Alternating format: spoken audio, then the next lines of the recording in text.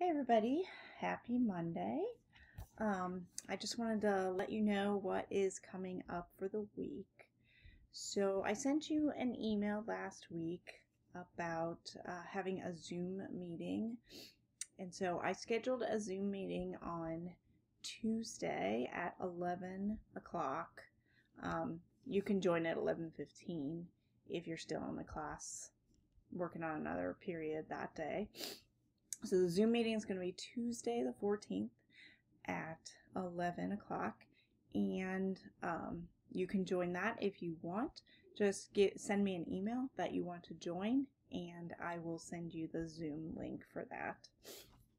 And then you are all finished learning new things now. So for this week, Wednesday is when you have your D period. So you should be working on the review for the very last test, and then also the chapter test, which is on formative. So what you're going to do for that chapter test, it will be open note because your AP exam this year is going to be open note also. So I'll talk more about that in an upcoming video, but your test will be open note. It is going to be on formative. So what you will do is you will do your work on a separate sheet of paper, and then you will either scan that work or upload that work.